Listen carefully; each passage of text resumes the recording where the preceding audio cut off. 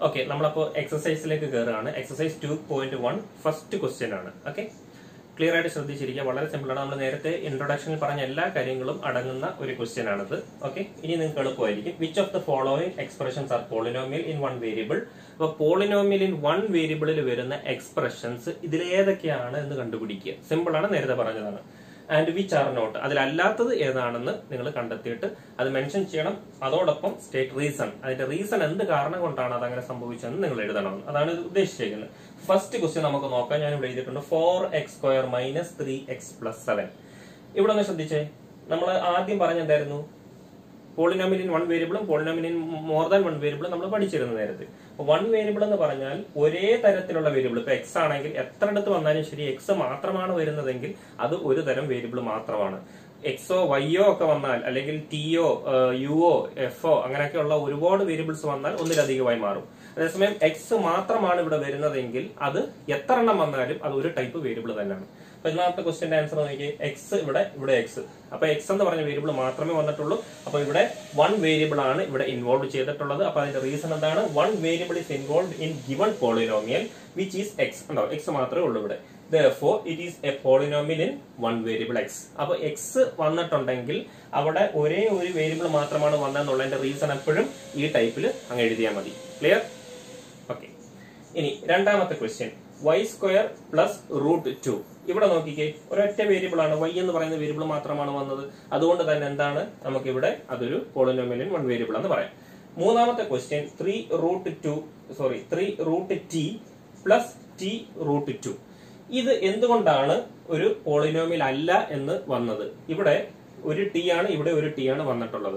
പക്ഷേ ഇവിടുത്തെ പ്രശ്നം എന്താണെന്ന് വെച്ച് കഴിഞ്ഞാല്, ഇപ്പൊ നമ്മുടെ ടി എന്ന് പറയുന്ന ടേമിന്റെ, അതായത് 3√t എന്ന് പറഞ്ഞാൽ നമുക്ക് അതിനെ എങ്ങനെ എഴുതാം? 1/2 എന്ന് എഴുതാം. അറിയാമല്ലോ, √t 3√t. ഇവിടെ നമുക്ക് അതിനെ 1/2 എന്നുള്ളതാണ്. അപ്പൊ അതുകൊണ്ട് തന്നെ എന്താണ്, ഇതൊരു ഹോൾ നമ്പർ അല്ല. കഴിഞ്ഞ നമ്മുടെ നമ്പർ സിസ്റ്റം ഒക്കെ പഠിച്ചപ്പോൾ നമ്മൾ ഇതിനെ പറ്റി പഠിച്ചതാണ് കൂടുതലായിട്ട്. അതുകൊണ്ട് കൂടുതൽ എക്സ്പ്ലെയിൻ ചെയ്യുന്നില്ല. അപ്പൊ ഇതൊരു ഹോൾ നമ്പർ അല്ലാത്ത സ്ഥിതിക്ക് ഇത് എന്താണ്, ഇതൊരു പോളിനോമിയൽ ഇൻ വൺ വേരിയബിൾ ആണെന്ന് നമുക്ക് പറയാൻ പറ്റത്തില്ല. ഓക്കെ, ശരി.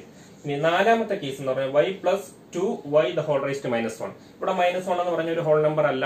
ഹോൾ നമ്പർ എന്താണെന്ന് അറിയാമല്ലോ.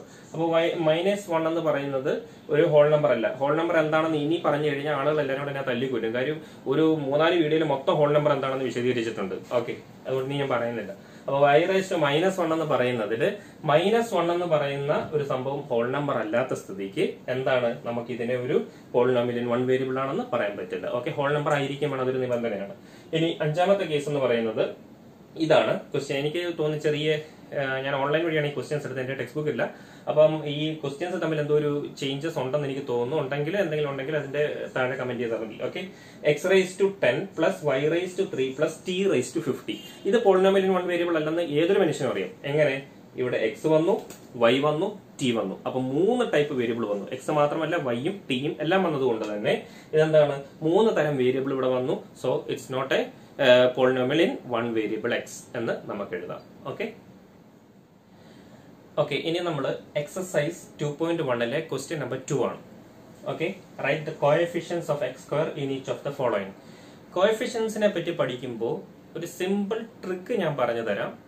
അതായത് കോഎഫിഷ്യന്റ് എപ്പം എഴുതിയാലും ഏതിനെ പറ്റിയിട്ടാണ് കോഎഫിഷ്യന്റ് എഴുതാൻ പറയുന്നത് നോക്കുക. ഇപ്പൊ ഉദാഹരണത്തിന് x² എന്ന് പറയുന്ന വാല്യൂവിന്റെ കോഎഫിഷ്യന്റ് എഴുതാനെന്നാണ് പറഞ്ഞേക്കുന്നത്. x² കോഎഫിഷ്യന്റ് എഴുതുക എന്ന് പറഞ്ഞാൽ അതിന്റെ അർത്ഥം x² ചേർന്ന് നിൽക്കുന്ന കോൺസ്റ്റന്റ് ടേം എന്താണോ അതങ്ങ് എഴുതിയാൽ മതി. ഓക്കെ, അതാണ് ഒന്നാമത്തെ ഒരു ഐഡിയ, സിമ്പിൾ ഐഡിയ.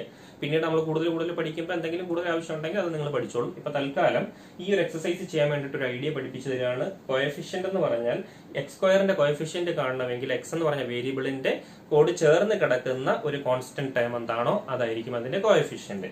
ഇപ്പൊ ഉദാഹരണത്തിന് 2 + x² + x. എന്താണ് ഇവിടെ x² കോഎഫിഷ്യന്റ്? x² തൊട്ട് ചേർന്ന് എന്ത് ഒരു നമ്പർ ടൈം ആണ് ഇവിടെ കിടക്കുന്നത് നോക്കുക. ഇവിടെ പ്ലസ് മാത്രമേ ഉള്ളൂ. അപ്പൊ വെറും x² മാത്രമാണ് ഉള്ളത്. അപ്പം x² എന്ന് പറഞ്ഞാൽ അത് എത്ര x² എന്നാണ് അതിന്റെ അർത്ഥം. എഴുതിയാലും എഴുതിയില്ലെങ്കിൽ അതൊരു x² എന്നാണ് അർത്ഥം. അപ്പൊ 1x² എന്ന് എഴുതിയാലും x² എന്ന് എഴുതിയാലും അതിന്റെ അർത്ഥം അത് 1x² എന്ന് തന്നെയാണ്. അതുകൊണ്ടാണ് ഇവിടെ 1 എന്ന് എടുത്ത് എഴുതാത്തത്. അപ്പോ ഇവിടെ x² എന്ന് പറയുന്നത് എത്രയാണ്? 1 ആണ്. അപ്പൊ 1x² എന്ന് പറഞ്ഞാൽ 1x² എന്ന് പറഞ്ഞാൽ ആ x² ചേർന്ന് കിടക്കുന്ന കോൺസ്റ്റന്റ് ടൈം അതാണ് 1 ആണ്. So answer is 1. അപ്പോ ഇതിന്റെ coefficient of x² of this value എന്താണ്? 1 ആണ്. ക്ലിയർ ആണല്ലോ? അടുത്തോടെ പറയുമ്പോൾ മനസ്സിലാവും. 2 - x² + x³ ഇവിടെ x² കോഎഫിഷ്യന്റ് എന്താണ്?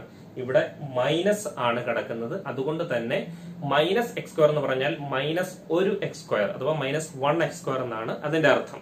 അപ്പോ അതിനെ നമുക്ക് എങ്ങനെ എഴുതാം? -1x² എന്ന് എഴുതിയാലും -x² എന്ന് എഴുതിയാലും സെയിം ആണ്. അപ്പോ ഈ x² ചേർന്ന് കിടക്കുന്ന കോഎഫിഷ്യന്റ് എന്താണ്? കോൺസ്റ്റന്റ് വാല്യൂടെ -1 ആണ്. അതുകൊണ്ട് ആൻസർ -1 ആണെന്ന് അർത്ഥം. ഓക്കെ, ഇനി തേർഡ് ടേം നമ്മൾ നോക്കുക. π/2 x² + x. സിമ്പിൾ. അവിടെ x² ചേർന്ന് കിടക്കുന്ന വാല്യൂ ഏതാണ്? π/2 ആണ്. അതുകൊണ്ട് നമ്മൾക്ക് അതിനെ π/2 എന്ന് പറയുന്ന വാല്യൂ ആണ് അതിന്റെ എന്താണ് കോഎഫിഷ്യന്റ് എന്ന് എഴുതി. ഓക്കെ, ഇനി √2x - 1. നിങ്ങളിവിടെ എവിടെയെങ്കിലും x² കാണുന്നുണ്ടോ? ഇല്ല. x² എന്ന് പറഞ്ഞ ടേമേ ഇല്ല. So answer 0. മനസ്സിലായല്ലോ?